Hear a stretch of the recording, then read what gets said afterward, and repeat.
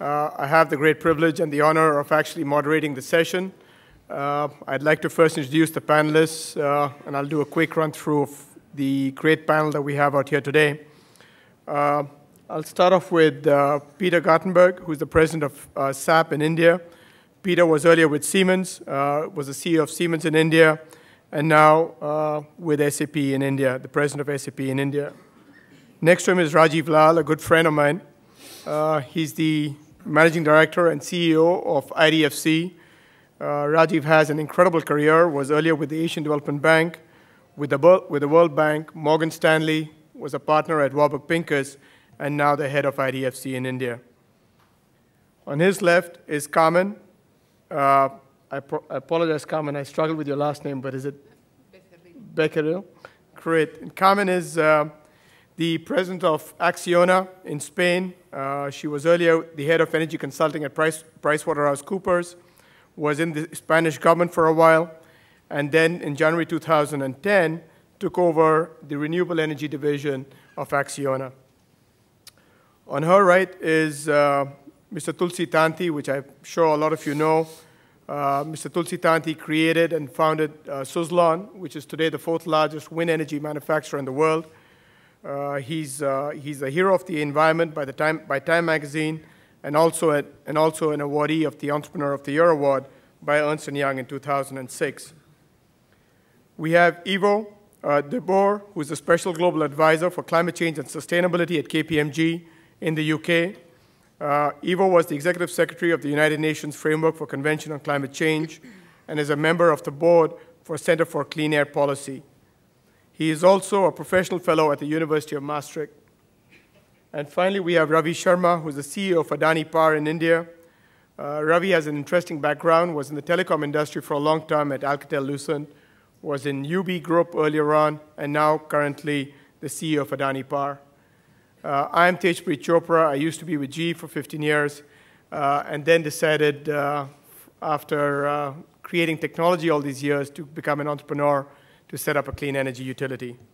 What I'd like to do this afternoon is actually, before we have a question and answer session, is to open it up to all the panelists and have them spend a few minutes on giving us their perspectives on what we need to do in India to actually get energy and power to the 40% of the people in this country who don't have power today. So, Peter, can I turn it over to you, and then we'll just go through everybody on stage. Sure. Yeah. Good afternoon. I think one of the most fundamental things is that we have to see a national strategy, a national energy strategy. And that strategy needs to include a focus on rural electrification. If you want to reach those kind of numbers, that means we have to reach out to that 2/3 of the Indian population that is not urban. So that's a key part of the strategy. There are some good indications. If you look at APDRP, this has been a very strong reform initiative, but again, mainly focused on the urban environment. There are also some very good formative activities in the area of smart grid, which we think are going to be really essential in terms of providing a far more inclusive energy policy. Obviously, from SAP, we have a strong orientation towards the area of how information technology can achieve these kind of goals. And there's a tremendous potential there of marrying a lot of the innovations that have happened in the information and technology field with the expertise that we're finding in India. So we can put those two together and really go after this challenge. Again, in that area, we think there's a huge potential in India in the area of integration. And again, that goes back again to a more national approach. This is the kind of thing we're working on in Europe, in the European Union. So there, of course, we're looking at multinational integration and leveraging and pooling of resources and power policies. But here, I think we're looking at the subcontinent, or at least India, as a first step. Again, the innovation, there's been tremendous innovation, of course, in generation. I think we'll hear about that. There's been a fair amount of innovation in transmission, distribution a little less, but the big innovation, again, is in information technology, and that's making things possible like putting microgeneration closer to consumption, thereby achieving far more efficiency and spreading those kind of resources. Information technology for managing a much wider energy mix, again, including renewables in that mix. Again, using information technology to reduce the massive losses that we have in India today. 25 to 40% are the losses that we're seeing in India. And again, that's a real strong target of information technologies today. So it goes well beyond that as well in terms of monetization of investment there. Again, information technology is allowing a lot of that to take place so that people can, both the public and private sector can invest in that area with a high degree of predictability in terms of return on investments. One of the most fundamental places, though, I think we need to start in India is get the patient. You know, we need to look at it from a medical analogy. You know, we need to understand what's the patient. And again, information technology allows you to create a baseline. Where are we? What's the usage patterns? Where are the losses? What's the leakage in the system? Where do we need capacity? How do we do the kind of load balancing and getting that energy mix correct? So again, those are some pretty fundamentals that we need to do here. And then there are a number of activities and great potential for moving into the whole area of the smart grid and this kind of intelligent energy management for India. So the question is, what does India need to do to reach out to the 360 million people who don't have access to electricity? To my mind, there are three fundamental things that we need to pursue. First is commercial viability. Second is investment in technology, or the use of technology and innovative technology. And the third is sustainability. Let me elaborate on each one of them very briefly. As far as commercial viability is concerned, there is a long-standing myth that continues to be propagated that the poor are unwilling to pay for services rendered to them. I think the evidence is very clear that, in fact, the poor and even the poorest are willing to pay for services provided they are delivered to them reliably. All the more so, each year that goes by that we have 7–8% GDP growth, the ability of people to pay is also escalating. So user cost and cost recovery in infrastructure services in this country is actually very, very feasible, especially for core infrastructure. So what we need to do in the electricity supply chain is really drive through the changes that have happened upstream already. The most important decision that was taken from a reform perspective in India's power sector was the unbundling of the electricity supply chain. So we separated generation from transmission, from distribution, and opened up generation to private participation. As a result of which, there's been a huge amount of investment, private investment, in generating capacity, as against existing installed capacity of 165,000 megawatts. we are expecting another 70 to 80,000 megawatts to be functioning by 2013, 2014. And of that, the bulk of it is actually private generating capacity. So that by 2014, we should have about 35%, we estimate, of total generating capacity that will actually be in private hands. That same dynamic needs to now be replicated in the transmission chain and eventually in the distribution chain.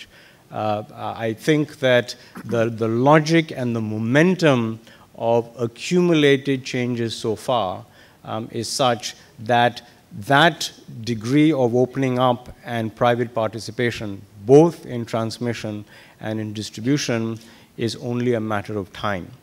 And we are beginning to see signs of it picking up. So in transmission, there is an open invitation now for PPP structures for investment in transmission that is beginning to pick up pace.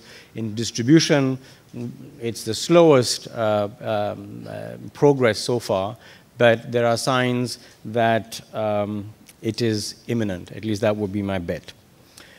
Second initiative that we need to drive is investment in technology or aggressive use of technology.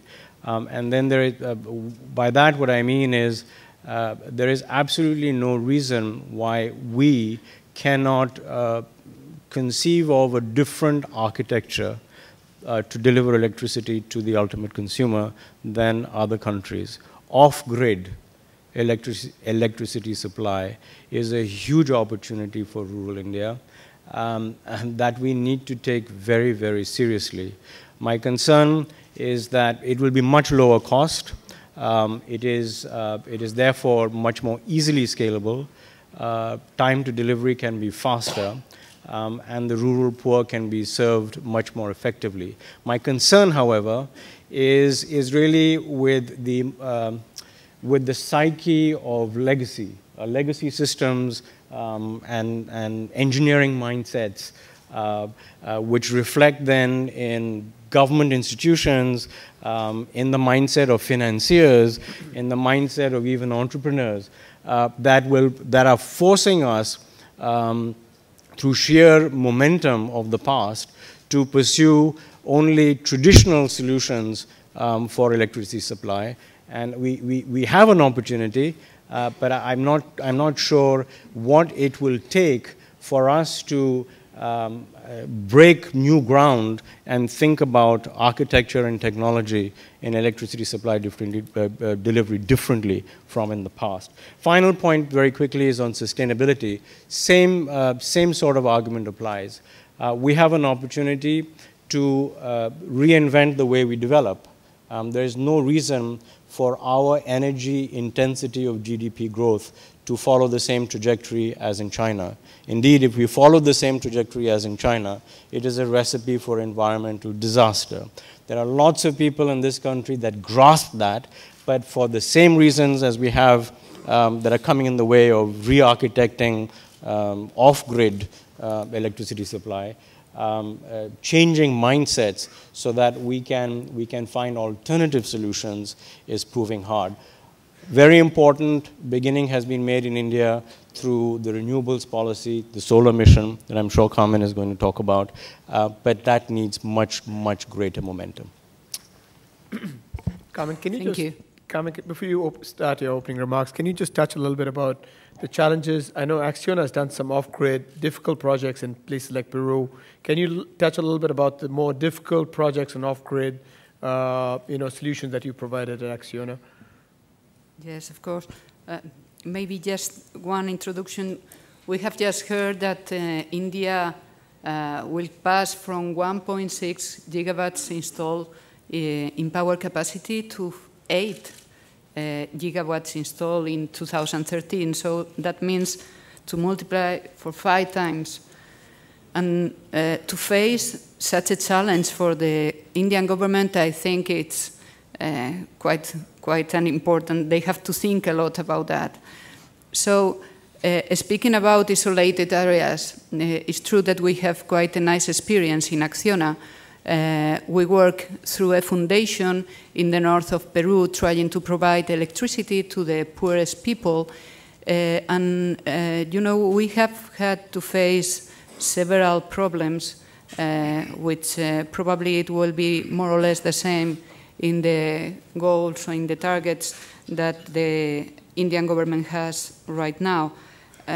You know, we try to provide electricity to the families just with a PV device, with a battery, and so on. So even considering that the investment could be subsidized in some way, the problem that we have to face out is how we can ensure the sustainability of this kind of devices, of this kind of supply. So we have decided to develop a social enterprise. And then the problem that we have is that to ensure the operation and maintenance and to ensure the reserve money for the battery, to change the battery in 5 or 6 years, we ask for the people around $3 per month. If we compare that with the tariff that the poorest people connected to the grid has in the country, the problem is that they pay around $1.5. So that's not fair at all. It's impossible to accept that one person with a PV system, so with 2 lamps and 1 plug for 4 hours of supply, to have $3 per month, and then people connected in the grid, just the neighbors several kilometers ago, have to pay only 1.5. So one of the challenges for the governments, I think, if they want to develop this kind of isolated supply, is just to ensure that they subsidize in the same way that they do to the people connected to the grid, and to ensure that the operation and maintenance of these kind of devices and the maintenance which is supposed just to change the battery can be ensured because of this kind of subsidies. I know that here it happens more or less the same as the problem we have in Peru, and probably it's necessary to solve it if the government won't succeed with the solar mission and with another aspect of this problem. Thank you. Tulsi. Yes. Good afternoon, everybody. For the country like India, when the 1.2 billion populations we are, and the per capita energy consumptions, it's nearly 700 kilowatt hours are there, which is the lowest in the globally. So it's a huge need of the energy is there. No doubt we need in a times, because by 2020, also it's nearly 2.5 times need of energy is there compared to the current established base of the 160 gigawatt. So it's a great challenge and great opportunity in the country like India we have. But at the same time, the 3 important tasks is very important is there. A is to bring the energy securities for the countries, because that is the biggest risk India has. And we are extremely vulnerable in this area, so we need to focus on energy security. Second is a low carbon economy growth, so we cannot grow such a way to damage the environment and not to bring the sustainability for the globe.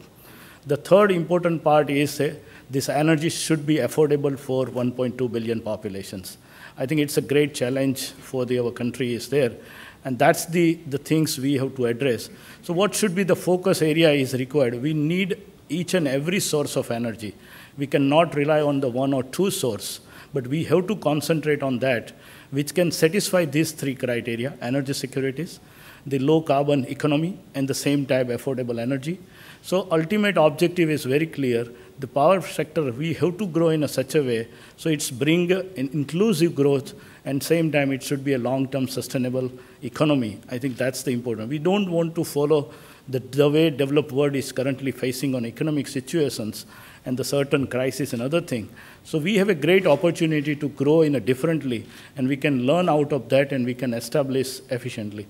So within that, one of the area where I have a huge interest is there, it's a renewable energy. We strongly believe, sir, that it can change this world in a different way. So we have to utilize this, because what is the current our challenge in India is there.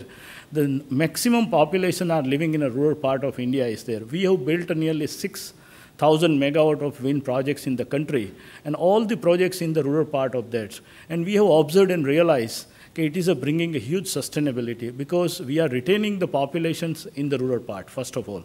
So it's not becoming burden to the cities like Delhi and Bombay. So that is the one way. Second thing, they are getting a huge energy, because our economy is heavily dependent on agriculture crop. So they are getting the huge energy to concentrate on agriculture production. And that is the another security is important for 1.2 billion population is the food securities. So that will bring the good sustainable development is bringing. And this energy is a long-term point of view. It's a low cost is there, because we can hedge the power cost in the long run, because we are not using the fuels. And that is giving a very good thing is there. The country like India has nearly 100 gigawatts is a potentiality of the wind is there, out of nearly 10 to 12 gigawatt we have harnessed. So it's a great opportunities are there. And the topmost is the coming out, if we concentrate on a parallelly to off-grid solutions, as per the global predictions by 2030, the world will use 30% energy through the off-grid. And that will be the best solutions are for the country like India is we have. So we can utilize the off-grid solution in this rural development, where 100,000 the village we doesn't have access of the grid and other thing. And it's a huge and high capital intensive investment is there, which is not affordable country like India, and same time the population cannot afford the cost of energy. So these are becoming a very crucial situation. So it's off-grid solutions can bring the very big way for the development of the rural economy, and we can build our economy more sustainable way. So the nutshell is, for me, is a very important. The country has a great technology of the renewables, because today we are exporting this technology into 22 countries in the developed world. So we are 100% self-sustainable is there. We have a great technology for the renewables. We can utilize there, bring the energy securities, bring the low carbon economy, and also it's affordable energy to the rural country, and we can bring the rural economy more sustainable way. I think this is the great solutions for our country to bring the inclusive the solutions and sustainable development for the country. Thank you. Eva, over to you. Eva, can I just ask you one more question to address when you have your opening remarks, which is, do you ever face the philosophical challenge where there's so many people in our country who can't afford power? And a point that Tulsi Bhai just said was, do you have, should a person who hasn't seen power all his life, should he pay for a little more expensive clean energy, or should he be given the cheapest form of power, which today is coal? So I'd love to hear your thoughts on that as well. Well, maybe to start with that very point, it depends, of course, on what your definition of cheap is and what you factor or what you don't factor into cheap.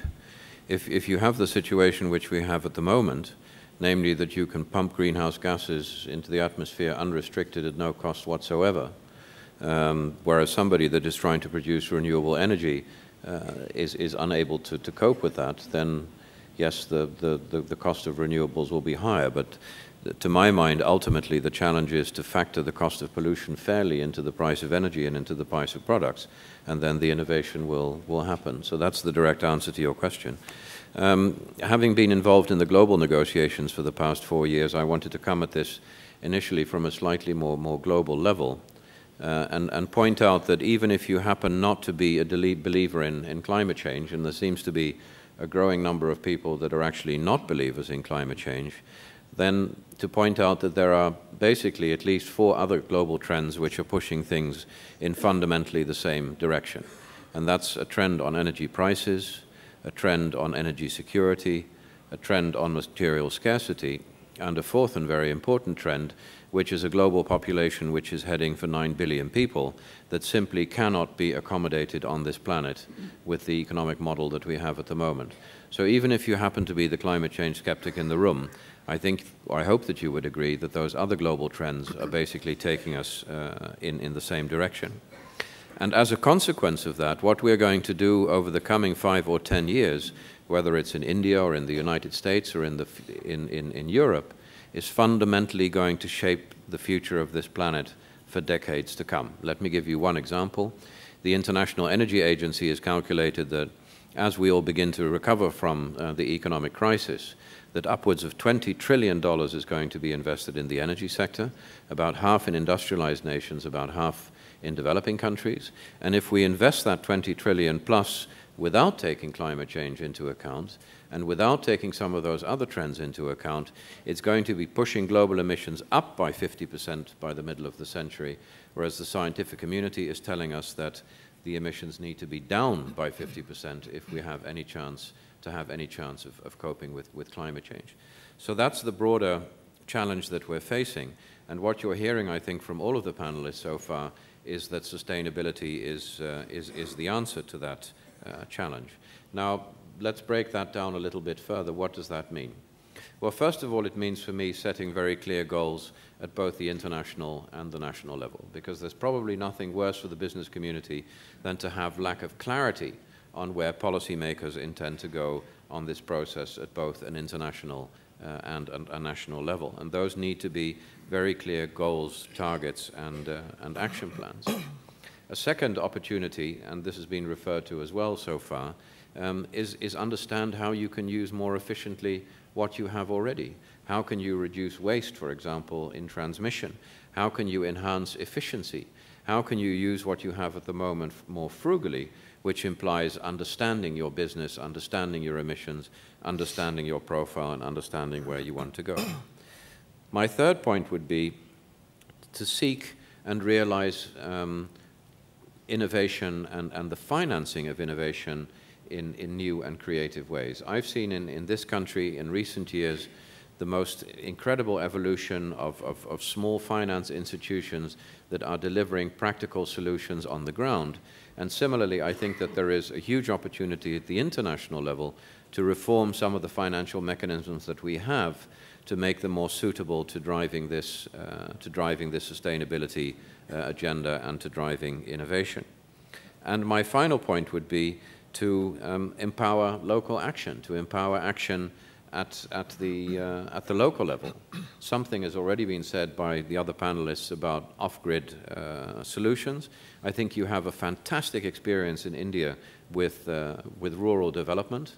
There are, I believe, 40,000 small banks in rural areas in this country. And can those banks, those financial institutions, not also be mobilized to help us get in this country to a solution on the climate and energy challenge as well? Thank you. Ravi, over to you. Well, thank you very much. Few lines about Adani Group, where I come from. It is one of the fastest growing group, which has achieved from 100 million to 6 billion of revenue within 10 years of time, starting with trading business and then into edible oil and some other businesses. It went into the port business, and today we have the largest port operations in India in the private sector. We have now concentrated and focused to get into the infrastructure sector, which basically means ports, power, and the coal mining operations. In the area of ports, we operate 2 ports, which is in Mundra and Dahej, and 5 more are under constructions, 3 in India, 2 are outside India, and our goal is to create a capacity of 200 million ton of cargo capacity within a period of 5 to 7 years. In the area of power, we are currently constructing 16,000 megawatt, and which we feel that by 2014, we would have done 16,000 megawatt in India, and we hope to create about 20,000, if not more than 20,000 megawatt by 2020.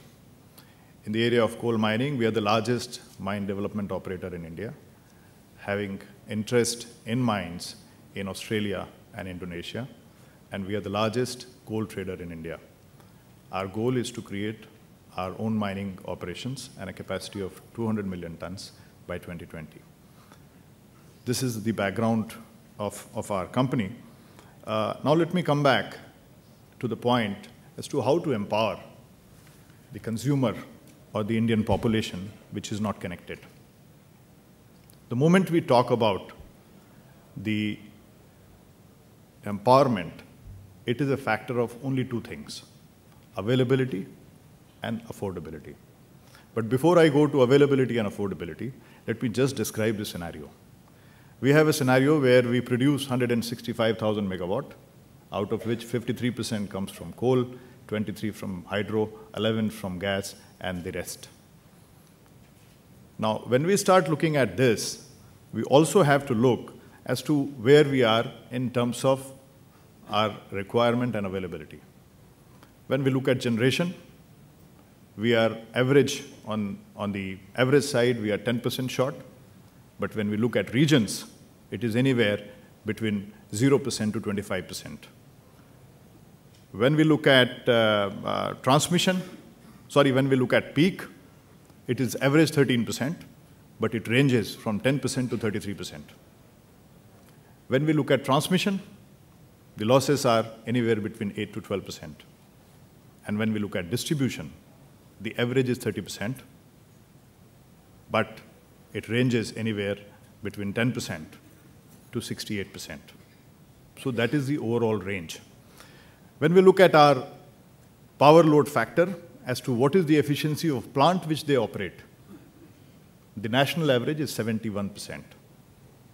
So the point which I am wanting to make, the first point, when we have to make it available, there are two ways, as Tanti was saying, and my friend was saying, that we have to make sure that what is there with us, we stop the waste and we increase the efficiency.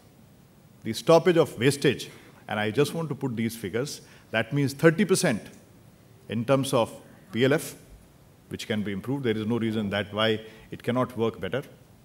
10% on transmission and 30% on distribution. So this 70% wastage which exists in our system, there is no reason that why it cannot be brought down if it cannot be made zero. So this will create the affordability factor, what we are talking about. Now let us talk about the availability factor.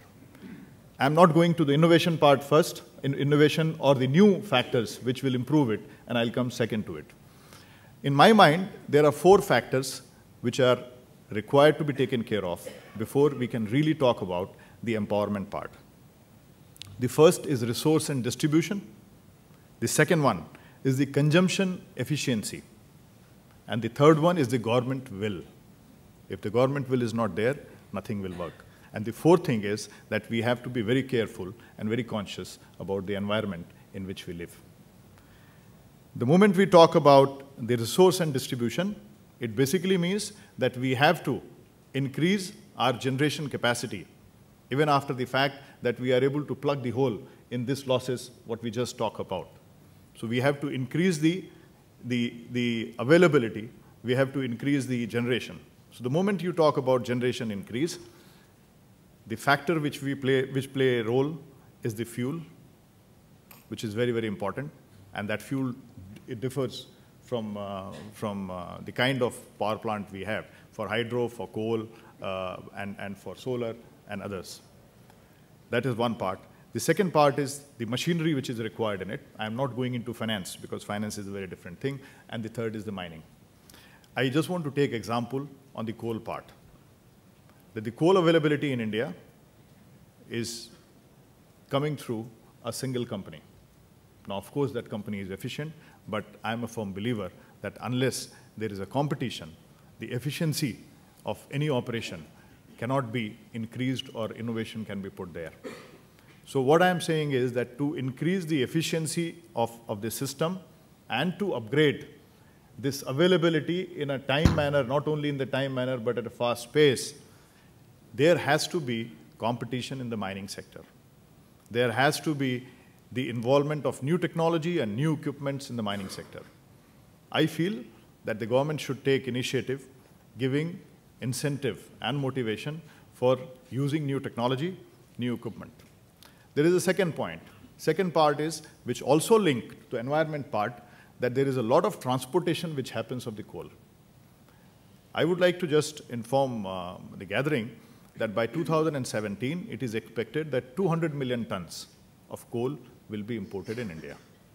The way the policy is structured, there are plants which are at the pit head, but they receive imported coal. That means From west to east, coal travels, which is the imported coal, and from east to west it goes, which is the mine coal, which is the indigenous coal.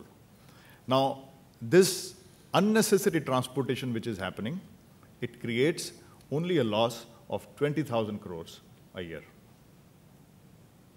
So this is the losses which we take, apart from the environmental impact which it takes. Now, when we come to the transmission side, so what I feel that on the mining side, there has to be a particular effort. On the transportation side and the linkage side, there has to be a policy change. And number three, the supercritical technology, which is imperative and which increases and enhances the performance of not only the generation, but also the environmental impact, because it creates 1/3 CO2, and its efficiency is at least 12 to 15% more than the normal subcritical technology. When we come to the transmission side, I think there has to be much more participation from the private company. There has to be much more high voltage DC lines which have to be created so that the losses can be decreased. When come to distribution, obviously distribution is far more political than the generation and the transmission. So that is where comes the government will. Government will, first of all, is to decide the subsidy, how the subsidy has to go, how this part of the equilibrium has to be distributed among the private people, how it has to be delicensed, how more and more privatization has to happen. But this is far more politically sensitive subject than only a business subject. I see no reason why this cannot be changed if it goes into private sector, and the subsidy mechanism has to change. Of course, the renewable technology part, and I would only take on the solar part. The solar is one of the best technology for the greener earth. But do we realize that if we take the target of 20,000 megawatt by 2020, we have a subsidy bill of $40 billion. Now, does it create demand? I feel that it is good, but I think a lot of technology has to help itself. Unless there is a technology breakthrough that it can be supported and it can be supported on its own, it will become really difficult for any government to provide that subsidy. And I feel that at the end of it, somewhere, it will create a hurdle in itself. So I think these are some of the points which I just wanted to put forth. And I feel that unless there is a good fuel security for the generation, unless there is an efficiency system which is built there, which takes both part, stop the waste, increase the efficiency, and unless there is a government will, it is not possible to do this empowerment. Thanks a lot for that, Ravi. Rajiv, let me turn to you, and let me just check with you. You finance a lot of projects all over the country. What are the kind of challenges you feel? On one hand, I think, Ivo, you mentioned there's this $20 trillion of spending that's going to happen in the sphere of energy. So specifically with financing of all these projects, what should we do as a country more to attract this capital into the country? Is there some policy changes the government needs to do to make sure we get more capital to fund all these investments? The financing challenges are two types. One is with respect to the availability of equity risk capital. The other one is with respect to the availability of long-term debt financing. For equity risk capital, the very important source of financing has been our equity capital markets. And in fact, a lot of the momentum of investment demand in the infrastructure space has held up because our equity capital markets are indeed very buoyant and have done extremely well. The vulnerability with respect to equity is really the health of the equity markets. So if there is volatility in the equity markets, it would be very damaging to sentiment and risk-taking capacity of private investors in this country.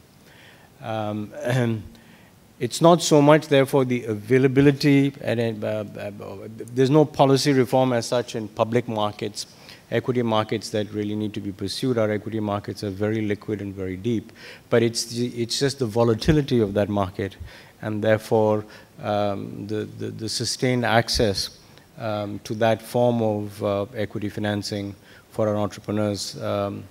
That is an issue of macro policy concern. And even there, it's a global issue because the volatility of international capital in particular that underpins the health of the performance of our equity markets is not really within the control of the government of India. I think some steps can be taken to deepen domestic markets for earlier stage equity. So when we're talking about private equity or mezzanine type of capital to be made available for the development of infrastructure projects, there are insufficient domestic institutional receptacles to handle that kind of money.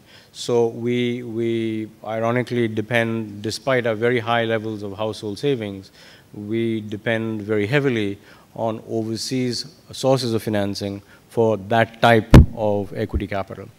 For debt financing, so far so good. Ours is a very bank-centric financial system, and the bulk of the burden of financing infrastructure has fallen to the banks so far. The banks have capacity maybe for another 2-3 years to carry this pace of demand for financing. But beyond that, issues of risk management will become problematic. And the usual risk management problems in the banking system relating to infrastructure are asset liability mismatches. So they're the need of the hour. We've been aware of it for many, many years now. And the need is really to develop deep and liquid corporate bond markets. I think more than ever, the government is focusing on making that happen. But there is still a long way to go. And it's, again, my feeling is that it's beyond any particular policy intervention. The challenge we face is really the nature of savings in this country. As long as the bulk of our savings remain in banks, they do not move to insurance companies and pension funds, our ability to create a domestic corporate bond market will be curtailed. So that shift of savings, household savings, from the banks to contractual savings, as they're called, is happening, but it isn't happening at the pace that could serve the immediate requirements of the infrastructure sector. So there again, we will have to turn from some assistance from overseas for sources of long-term financing. Thanks, Rajiv. Carmen, can you just address this? Given the financial crisis in Europe the last few years and in the US, what kind of appetite do renewable companies like yourself have to actually putting capital to work in emerging markets like in India, Indonesia, and China, given all the problems that a lot of companies have had in the last few years back in Europe itself? So what is your view on, Acciona or any other large utility in Europe coming and investing big sums of money into emerging markets like this? Well, we are working in 11 countries, and I have to say that more or less we have the same problems all around the world. So to decide where to invest or which are the best projects, all the process of selection is quite complex. But anyway, I think there are four elements which have to be common in all in the countries just to be chosen to invest, especially in the future, if we want to face the future with a sustainable development committed with renewables. First, I think one key element, I'm sure that Ivo can discuss about that, is just pricing the CO2. well, we are discussing always about the subsidies in renewables, but we have to discuss also how to price in the CO2, how the rest of the fossil fuel technologies will have to internalize this problem with the environment. So taxation can be one way, but there are several ways, several different ways. So pricing the CO2 in the energy systems, I think, is one of the key elements to ensure the development of renewables. So second one, I think in the short future, the governments have to do a clear effort to eliminate progressively the subsidies to the fossil fuels. I know that last week the International Energy Agency has presented the World Energy Outlook of 2010, and he identified $600 billion of subsidies in fossil fuels worldwide. So to finish with this is another key element to ensure the competitiveness of renewables. And third, and quite important, is to ensure a regulatory market, a regulatory framework, transparent, predictable, and stable. The point is that we need money. Well, I mean, we can put our equity, but we need money from the financial institutions. So if we haven't one stable framework, but a clear and stable framework, that's impossible to get the money. So the return is impossible, and then it's a vicious circle. We don't finish. So pricing CO2 to finish with the subsidies of fossil fuels, one stable regulatory framework, I think those are the three key elements we need for the future to enhance the development of renewables. And I think there are a lot of efforts here in India just focusing some of these aspects. It's difficult, for instance, to ensure the stability of the regulatory framework, but I think it has been quite a clear commitment from the government to ensure that the future include the renewables in the mix. Great, thanks. Tulsi, you've seen the whole renewable industry grow over your career. Can you talk a little bit about, is the government doing enough to promote renewable energy in this country? If not, should they be doing something more? And the second thing I want to ask you is, what should the government doing? If the government's done the rural electrification program, what more should the government do in order for us to get the power to the people who need it? Are we just focusing on more on-grid, getting urban power, or are we doing enough to get rural power as well? No, I agree. India has a great resources of the renewables. Nearly the 100 gigawatt size of the wind resources are available in onshore and offshore. So that's a great is there. The 10 gigawatt is nearly utilized, and there is a 90% is available is there. By 2020, the industries are ready to deliver nearly 50 gigawatt. But when we are focusing how to execute that, why? One side is we have a 10 to 10% grid deficit, and other side need of energy high. Why it is not moving so aggressively? So there is a good momentum is there. No doubt India is the 4th largest country to produce wind energy, and we are well positioning is there. Even our wind resource base and wind installation base is greater than the nuclear is also there. So the renewable front, India is doing a quite satisfactory, but it's still not enough. The first topmost is required is a regulatory frameworks. A lot of initiatives in the last 2-3 years has changed the environment, and now government is taking a serious actions because the Prime Minister has set the targets of the 15% renewable has to come by 2020. So it's a good, the target set point is there. The top of that, the most important in country, India, is important is the regulatory frameworks. So the new mechanisms are introducing. One of these is GBI, the generation-based incentives. The earlier whole industries was running in a depreciation concepts and the tax benefit point of view. So now onwards, it will be, after 1 year, it will be not on a tax mechanism, but it will go in a generation-based incentive. It's a very good mechanism. And the top of that regulatory has bring out the REC. It's a renewable energy the certificate mechanism. It is a tradable certificate, and it is giving a huge balanced distribution of the renewable development in the countries. So these mechanisms are very good is there. But still we have to work a lot of things on a regulatory framework part of view. We strongly believe is the regulator can bring the new mechanisms which can give the huge long-term sustainable development in a renewable is there. The biggest constraint we are facing in a two major area is a renewable development in a country.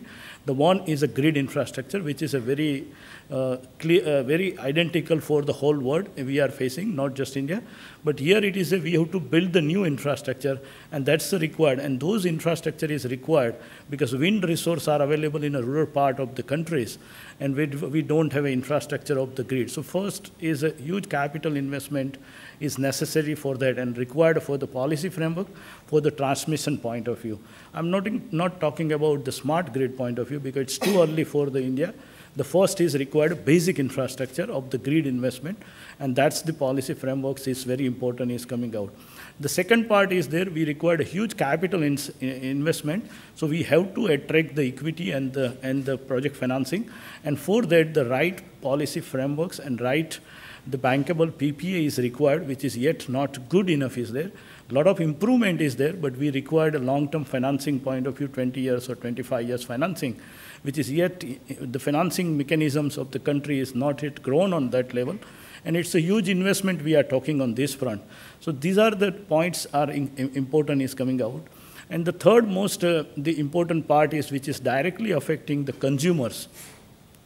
We have to bring the policy framework in two different mechanisms, because the two things are important. If you want to preserve and utilize this energy more efficient way, it is a required dynamic tariff mechanisms. It is a very clear is a dynamic tariff mechanisms is there within the 24 hours. Based on the time zone point of view, the energy price should be volatile. So that is one of the regulatory initiatives are important. The country like India is a so high growth and same time is the constraint of the energy. So we can evenly distribute our infrastructure and capex investment, what we have today, we can utilize efficiently and we can bring the energy more efficiently to immediately to everybody. I see it's a low-hanging fruits, we can immediately leverage that. And that's only possible by the regulatory frameworks. The second is coming out key, the infrastructure investment in such a way of the grid, we can do the complete global India mappings, and we have to put the investment on the grid infrastructure point of view based on the resource base rather than the consumption base. The most of the part of the world has infrastructure is built based on the consumption targets. But here we have to go other way around, where the wind is available, where solar is available, where the coal-based resources are available, where the nuclear is feasible. All should be the future mapping should be done and infrastructure should be invested on such a way and to connect more efficient direction is there. The third area again is affecting to the consumer point of view, and that is India is a two different level of the population is there. 400 million is living below $1.25 per day income source, and one population is living in a high economy zone.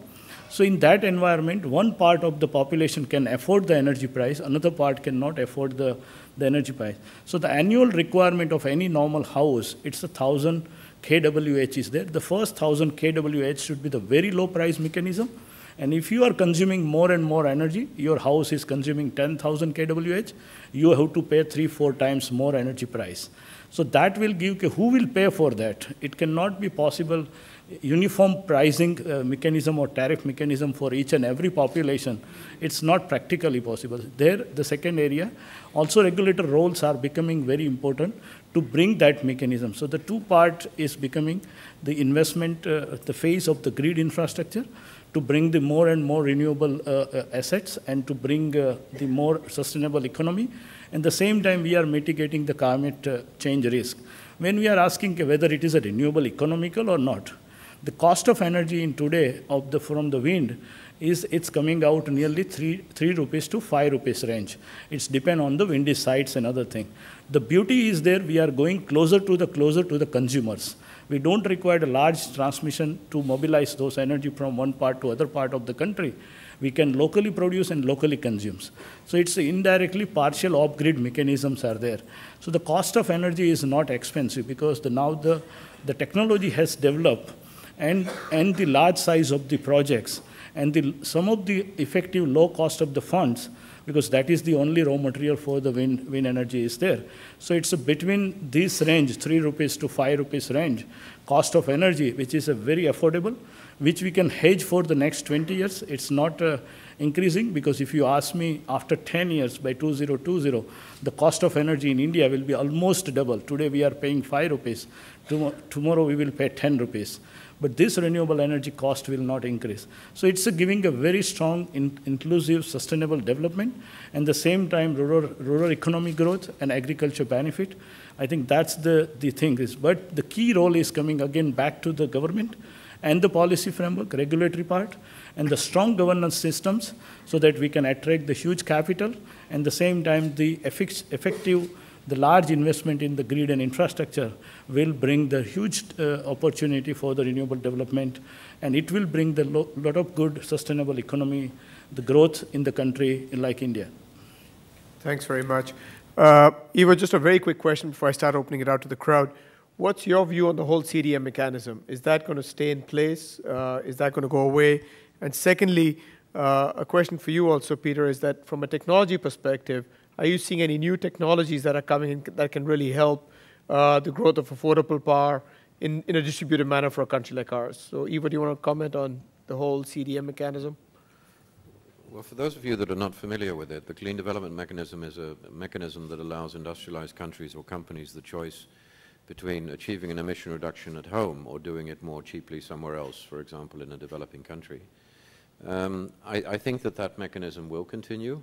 I hope that in the course of its continuation that mechanism will be significantly improved, because it's a horrible bureaucracy, to be quite honest, at the moment, and it could do with some improvements. But the bigger challenge for me is how do we complement the clean development mechanism with other financial tools. For example, if national action is going to be taken, can that national action be registered and recognized in a certain place and then also be rewarded? Can we create possibilities whereby engaging on a climate change framework is not just a government-to-government exercise, but also creates an opportunities for businesses to engage? So, for example, when you come with a large renewable energy initiative, which is part of a national strategy, that initiative can be linked up to international finance. And similarly, I think it must be possible to create new financial tools, whether it's bonds or other investment opportunities, whereby you can seek international finance to support the achievement of national strategic goals, and hopefully blend very intelligently that international finance with domestic finance. So you asked for a very short answer. Yes, I think the CDM will continue. I hope it will continue in improved form. But above all, I hope it will be complemented by a suite of other financial instruments. And I think that there are real creative opportunities there. Peter, just very quickly before I open it up to the crowd, from a technology perspective, given your experience at Siemens, do you think there are new technologies that India can use in terms of energy efficiency or other innovations that can really that can be put to use in a country like India? I would say it's more what's happening at SAP that can have an impact. It's in the IT area that we can immediately, and we already are, going after waste. And I think that was pointed out. That's the easy one, because it's good business. It deals with the sustainability, environmental side of it. It makes power more affordable. So there's technology right now, and we're already deploying a lot of that in India, both in the public and the private sector. And it's a very easy adoption, because it makes sense very, very quickly. In terms of integrating the renewables and all of that, again, that's an area that SAP's done a lot of work in terms of integrated grid, off-grid, integrating renewables. And again, it goes after the same target again. It eliminates waste, drives down cost, creates predictability. So again, a lot of the solutions are there from an IT standpoint that don't require huge capital investments, and it's a way of bringing in a whole diverse variety of energy sources. So there's a great opportunity there. Great. What I'd like to do is open it up to the crowd. If the crowd has any questions, can we get a mic out there?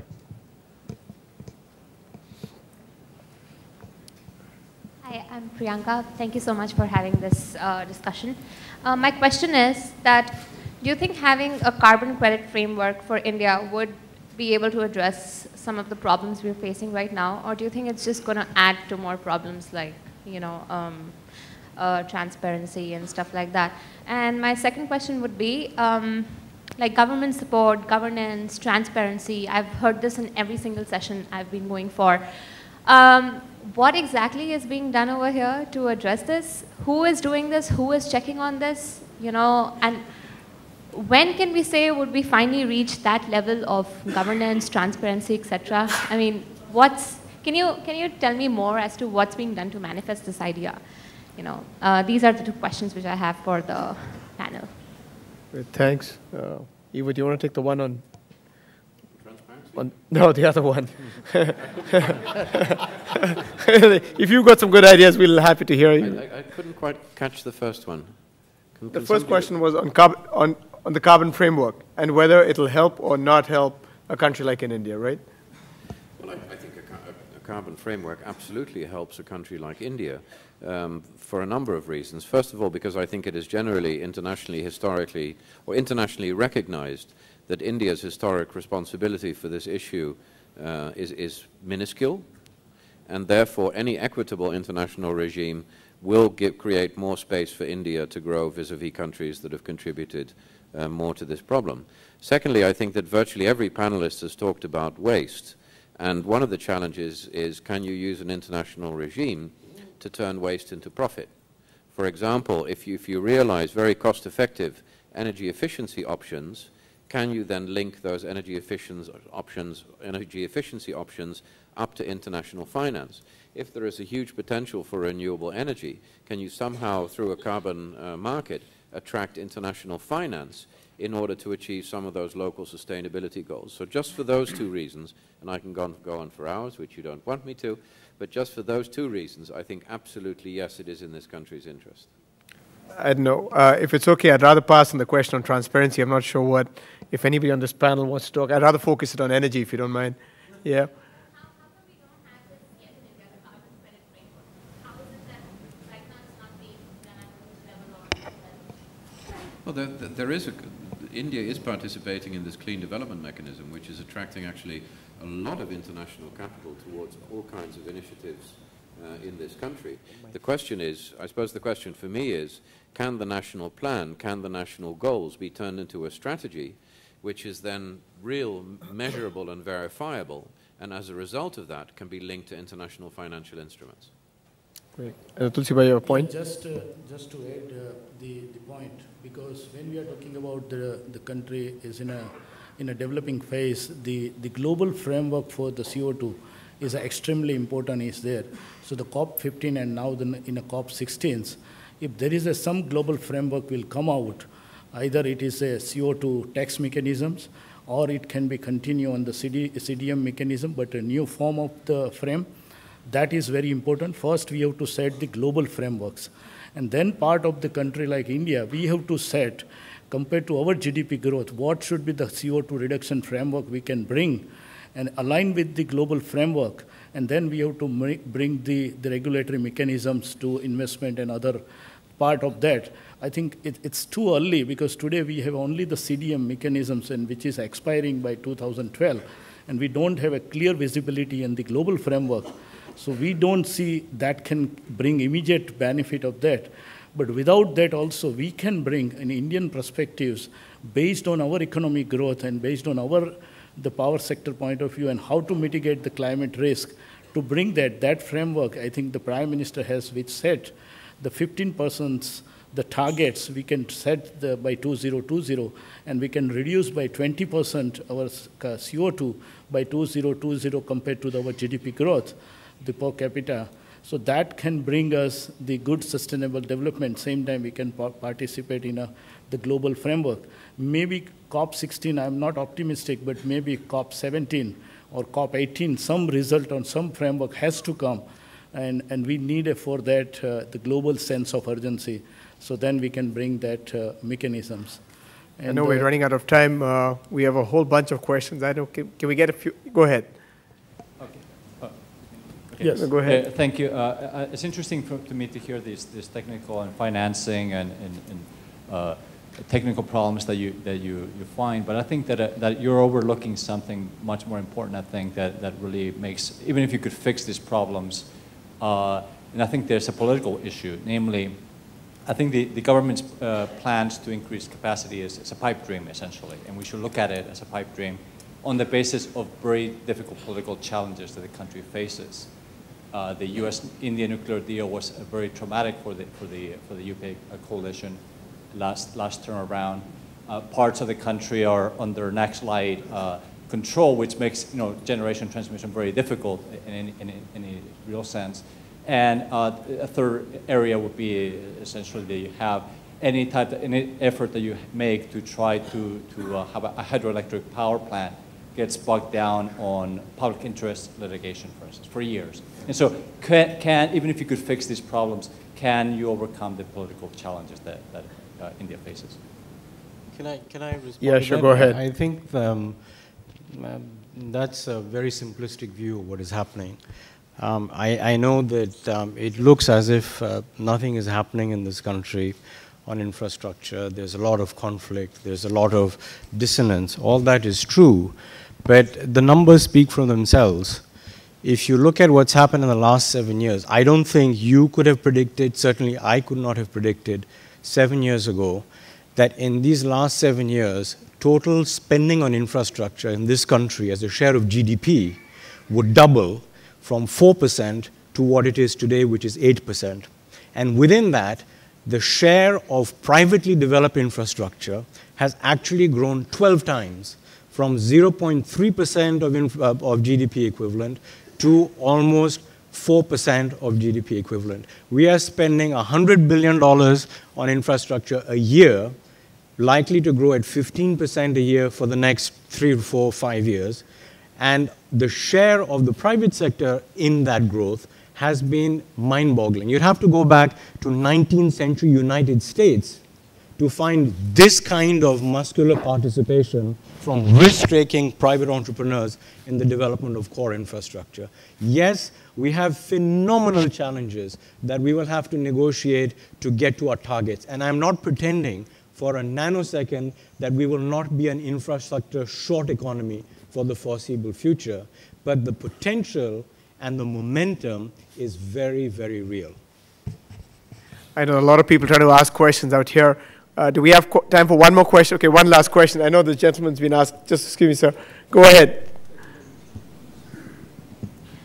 Alessandro Bagnoli Bocchi from KCAC. I have a very short question. The panel has highlighted the need to, the possible unsustainability of subsidies, especially as related to renewable. You, Mrs. Sharma, highlighted that in the case of solar, for example. But also the need to put on the table subsidies to fossil fuels, Mrs. Becerril, and also the need to put on the table implicit subsidies to other sources of energy.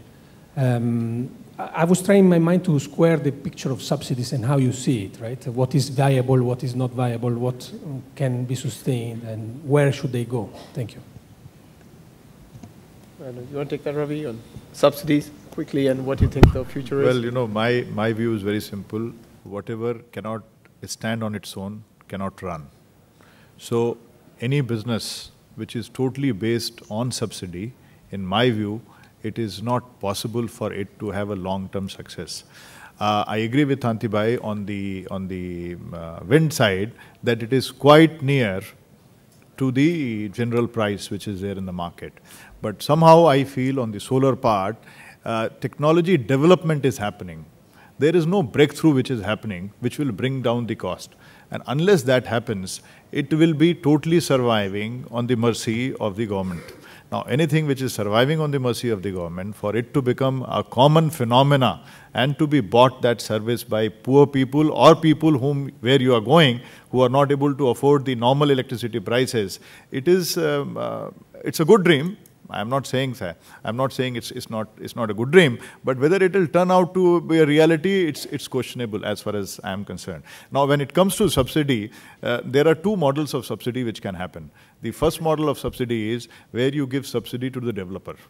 The second model of subsidy is, which is a different thing, where you give money to the consumer to buy it. Okay?